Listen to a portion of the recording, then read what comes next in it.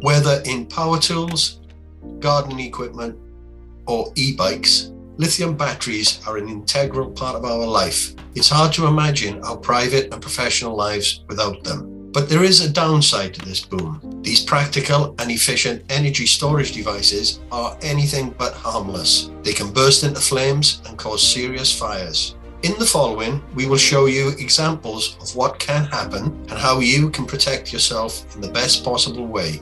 Careless handling of the batteries in particular poses great risks, and very often the damage is invisible.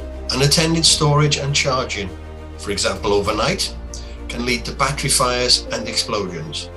Effective protective measures such as the ion line cabinets from Asecos provide effective protection. The following can happen when charging a damaged battery. The charging process generates heat in the defective battery and the battery starts to expand. As soon as the melting point of the lithium is exceeded, an uncontrollable chain reaction occurs. An explosive combustion of the lithium cells is the result.